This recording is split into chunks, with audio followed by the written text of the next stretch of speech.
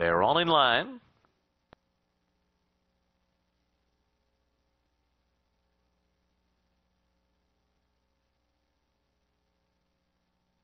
They're off.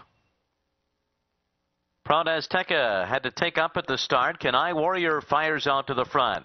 Telkentar is away well and is away second. And then Hurricane Pass, Steve, Rumble for the Roses, and Contributor in behind them. Imagine that. Mom is 6 lengths off the lead, racing at the rail. Then Proud Azteca, who's ahead of Predicting and Genteel Citizen, running into the turn. Kenai Warrior and Telkentar. These are the 2 pace setters, and Steve is right in behind them with Rumble for the Roses fourth. They went 24-2 for the first quarter.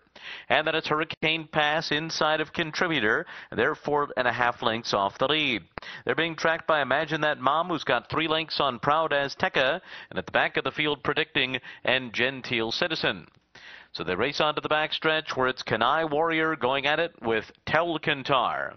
And these two continue to race 1-2 with a half mile going in 49-1.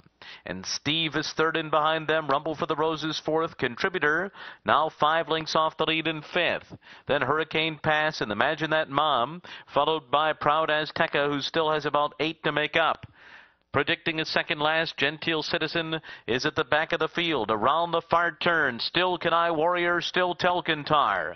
On the outside, Rumble for the Roses. Steve right in behind them.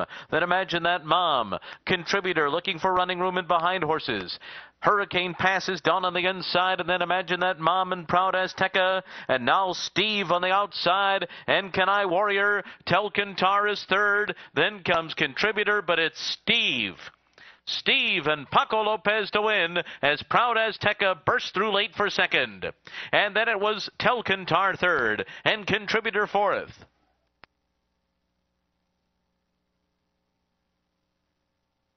Salsa, number 7 Fancy Secret, first time, Lasix.